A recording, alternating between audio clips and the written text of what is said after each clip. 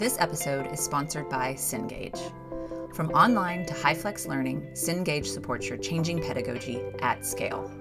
Learn more at cengage.com/institutional. That's CENGAGE.com/institutional. Hello, welcome to The Key with IHE, a podcast focused on how vulnerable college students are faring in the pandemic. I'm Paul Fain, the host and a contributing editor at Inside Higher Ed. The College of Healthcare Professions is the largest provider of allied health graduates in Texas. Its graduates are mostly Latino, Black, and lower income, and most are working adults. I spoke with Eric Bing, the CEO of CHCP, to talk about how the college's model has held up amid the crisis. What we have seen is, first of all, just a true gratitude and thankfulness that we did not stop their education, because a lot of other schools did. And they are so happy to have that continuity because it is so hard to start up again once you stop. Bing talked about the stackability of CHCP's credentials, or how they build on each other without students losing credits or time. He also gave his take on how higher ed more broadly can better serve adult students. The problem is there are not enough colleges that have really built education specifically for adult learners with complicated lives at this point. And it's hard because you structurally have to change so much. Let's get to the conversation. So I'm here with Eric Bing. Thanks so much for doing this, Eric. Great to be here. So if you would mind starting off with just explaining the CHCP model and how it works for folks. So sure, Paul, I'm happy to do so. So the College of Healthcare Professions is the largest provider of allied health graduates to the state of Texas.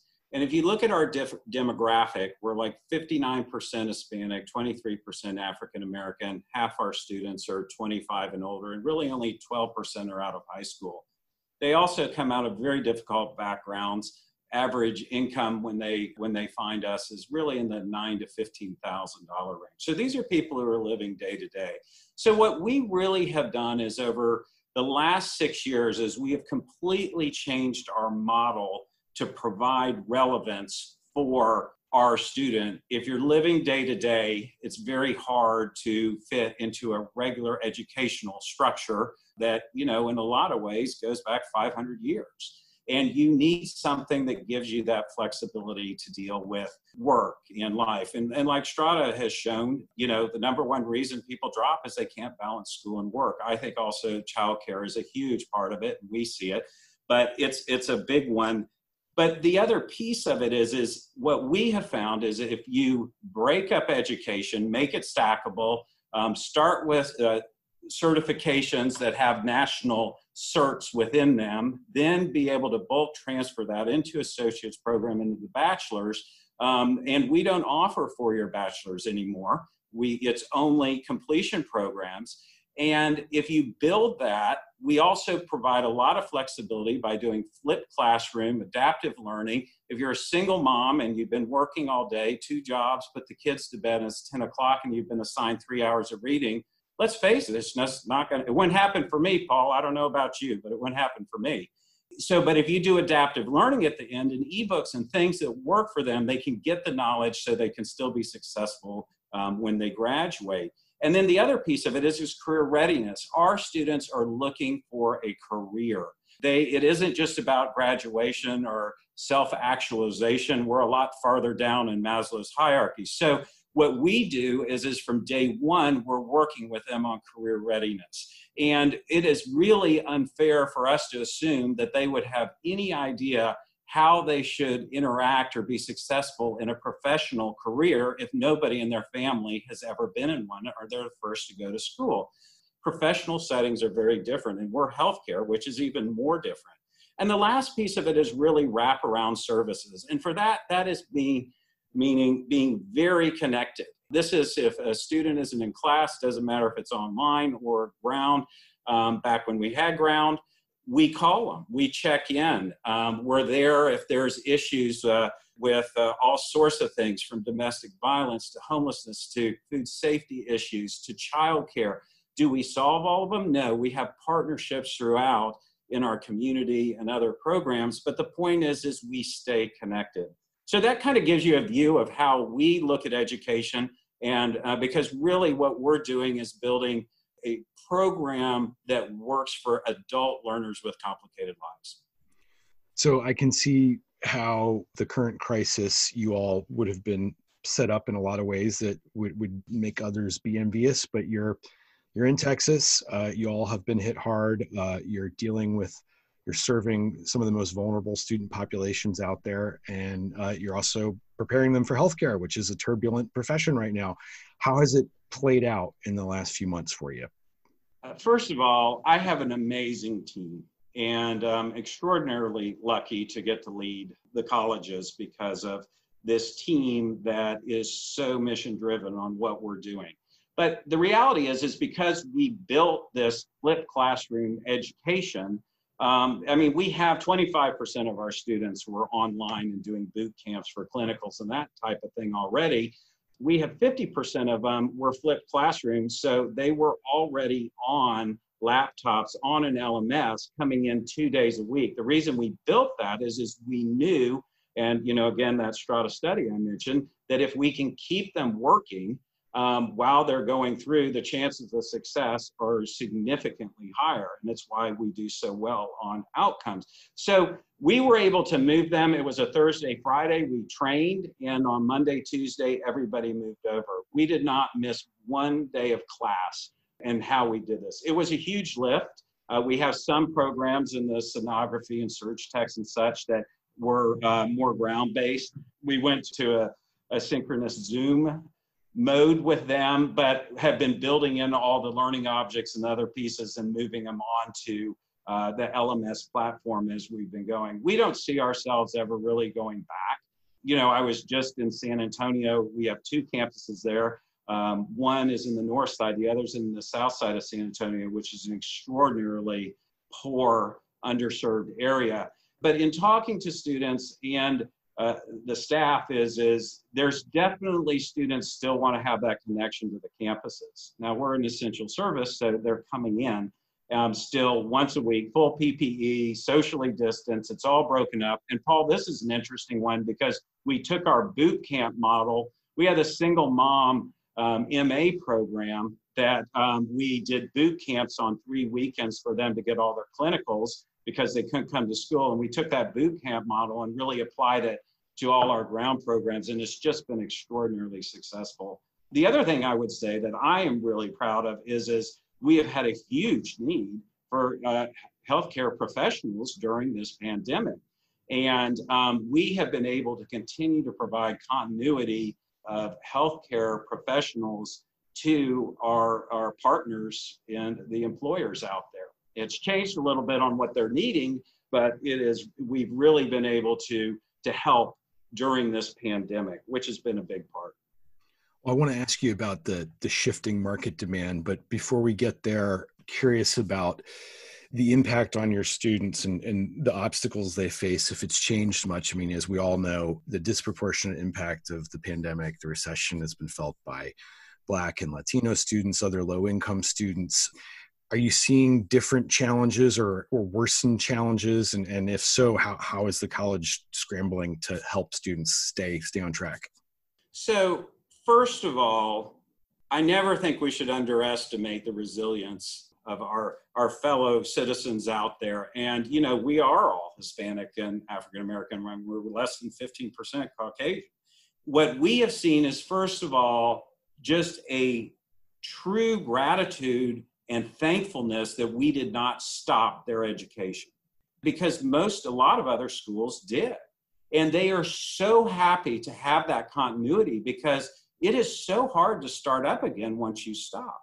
And with everything going on in their lives, you look at, I saw a stat in Insight Higher Ed, a research paper that 40% of all African-American women in school have children. And you think about trying to balance, and you're in programs and you're in and out and such. So that is one of the biggest things. And we have not had major drop rates and issues. Are things complicated? Absolutely. And what we're seeing is more domestic violence, more homelessness issues, more issues with multi-generational living, which is a heavy piece. And it's something we're really digging in deep on on how can we help in those situations where you've got the grandparents and aunts and uncles, and then you've got younger people bringing COVID into the families. All of these pieces that tie into that.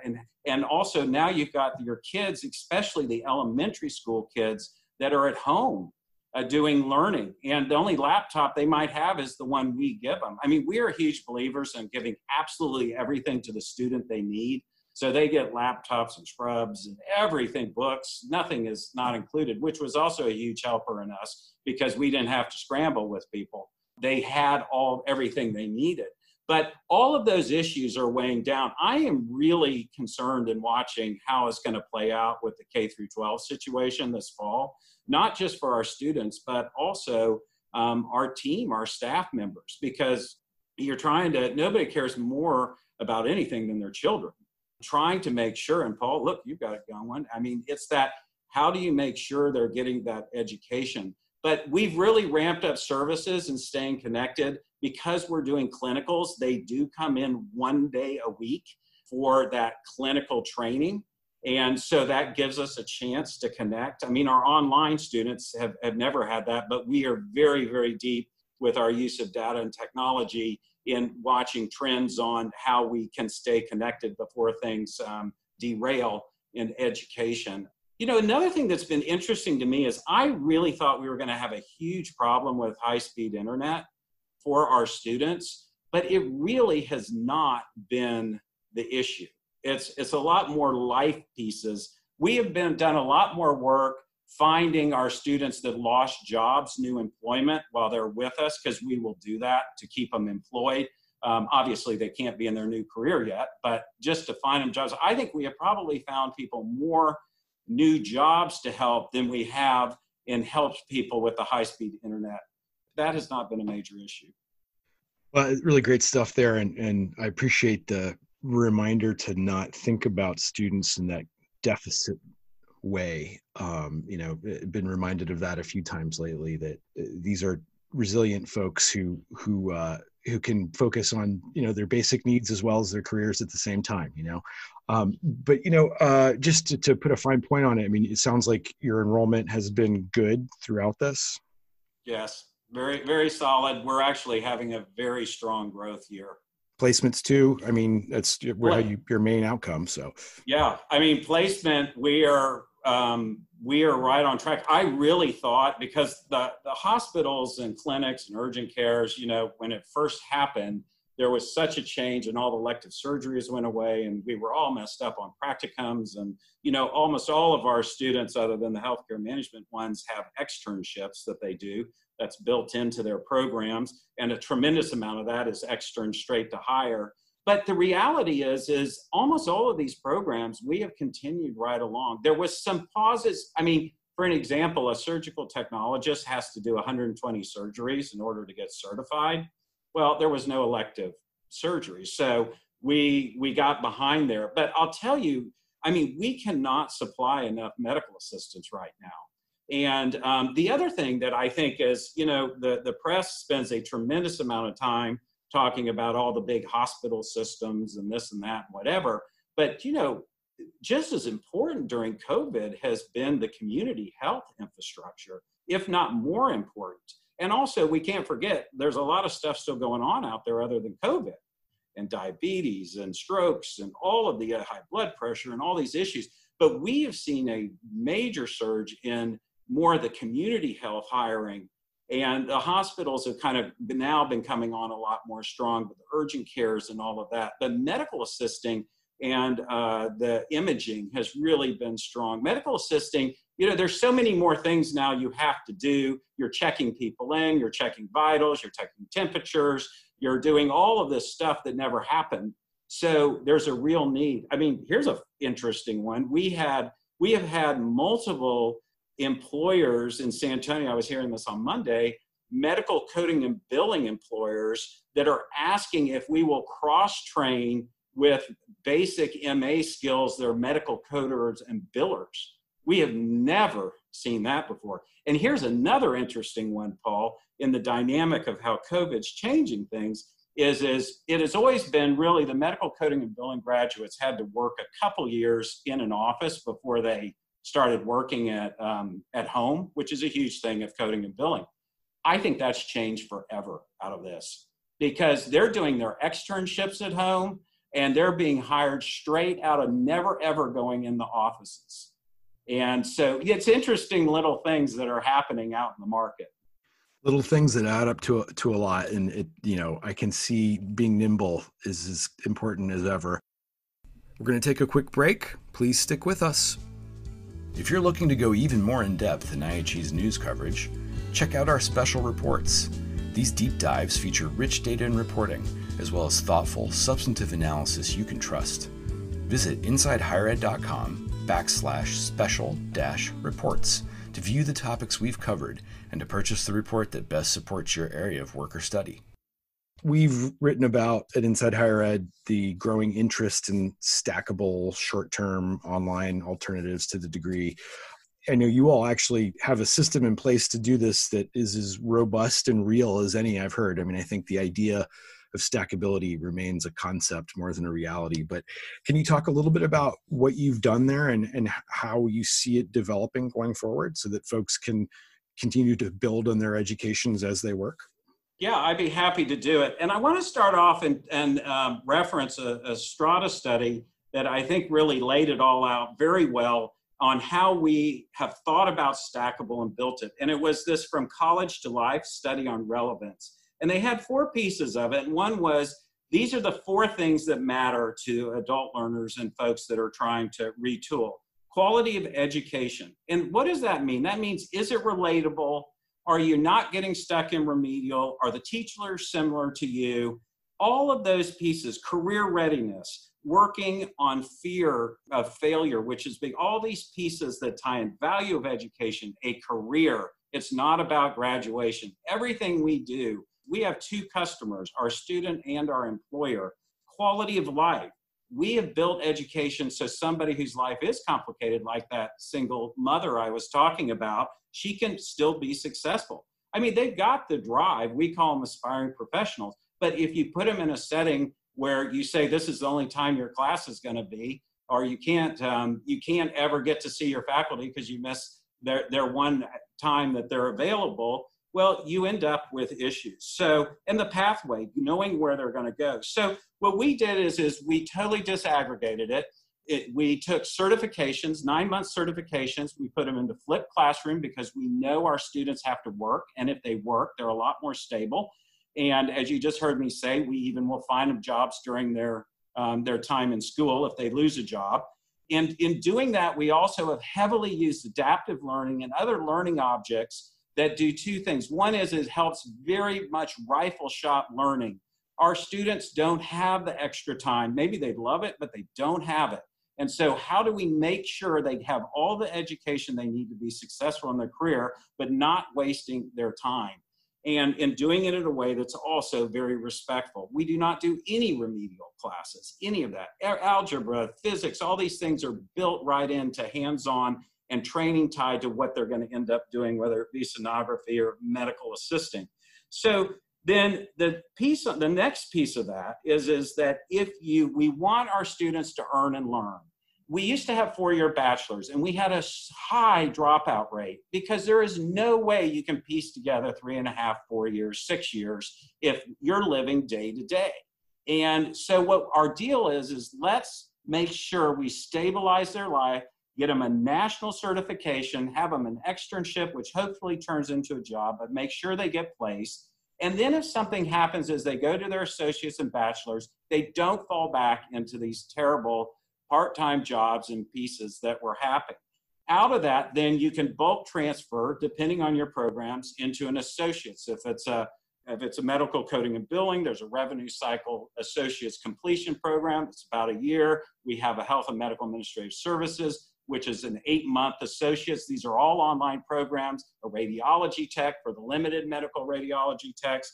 And then all those programs can either bulk transfer up as they move along. And you're earning and learning. And the other piece about it, Paul, that is so important is you're building context, momentum, and success. I mean, you think about, it's kind of like the MBA. They always used to say, take 2 years and go work and you'll get so much more out of your MBA. Well, think of the context of somebody getting their associates, which helps them start for leadership and management.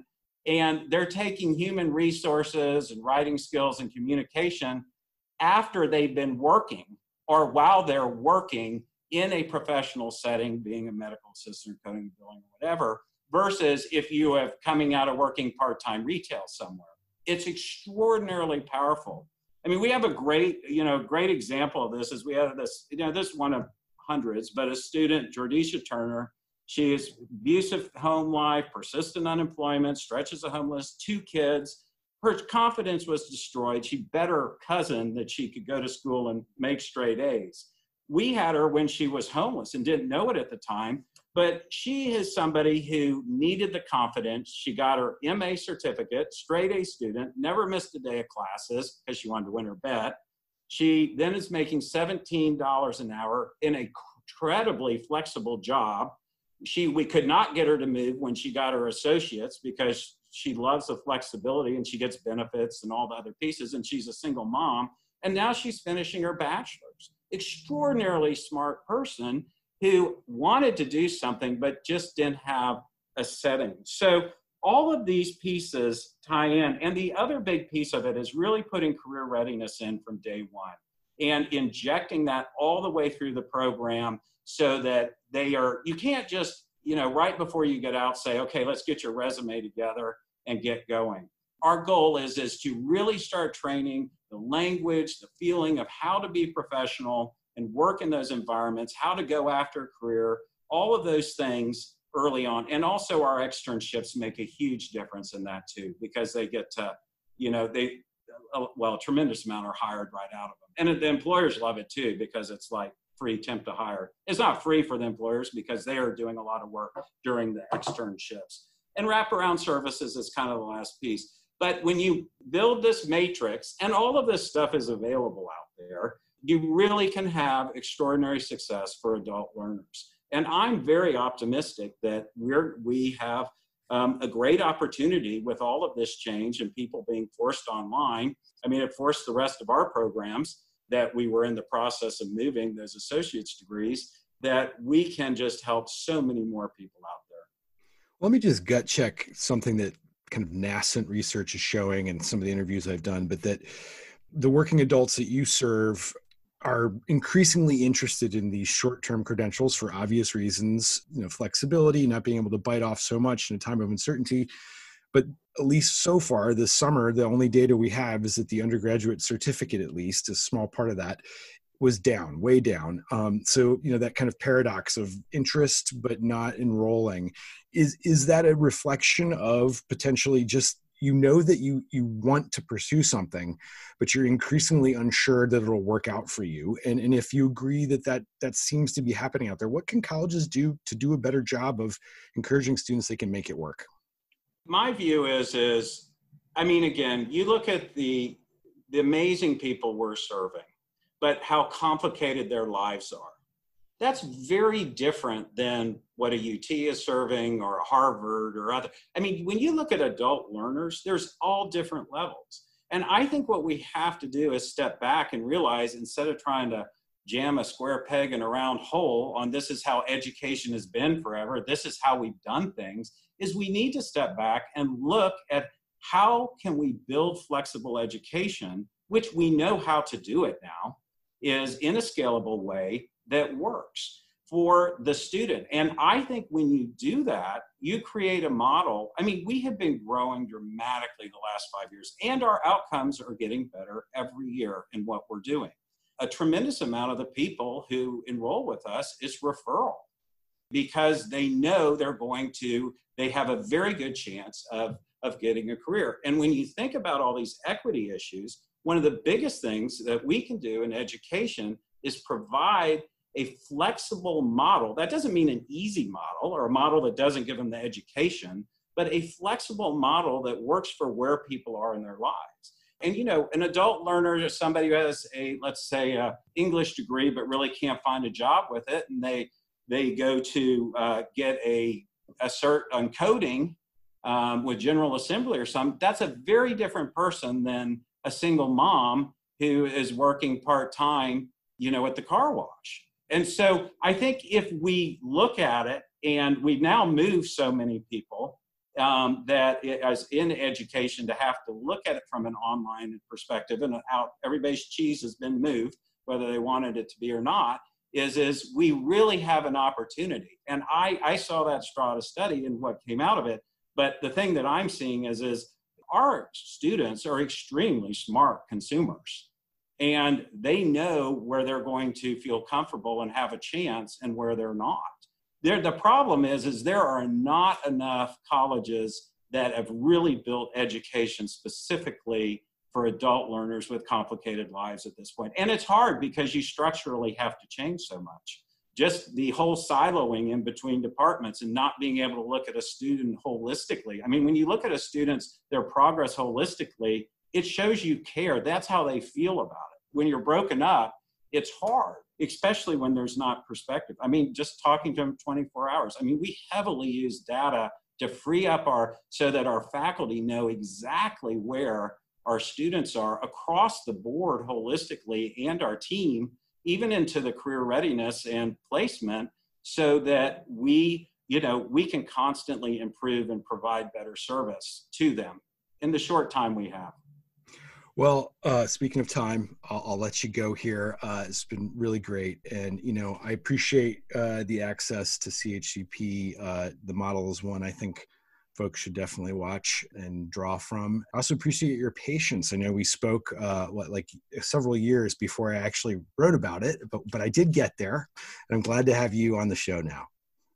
Well, sure. Well, thanks, Paul, and I appreciate it. Our goal is that any way that we can help on a national level to move forward learning for adult learners, we're there. Thanks, Eric. Keep in touch. This episode is sponsored by Cengage. From online to high-flex learning, Cengage supports your changing pedagogy at scale. Learn more at cengage.com/institutional. That's CENGAGE.com/institutional. That's it for this episode. Thanks as always for listening. I'll be back next week. Going to be talking about learner record systems with Scott Cheney of Credential Engine and Kendall Bailey from SCI Ventures. I hope you'll join us. Thanks again.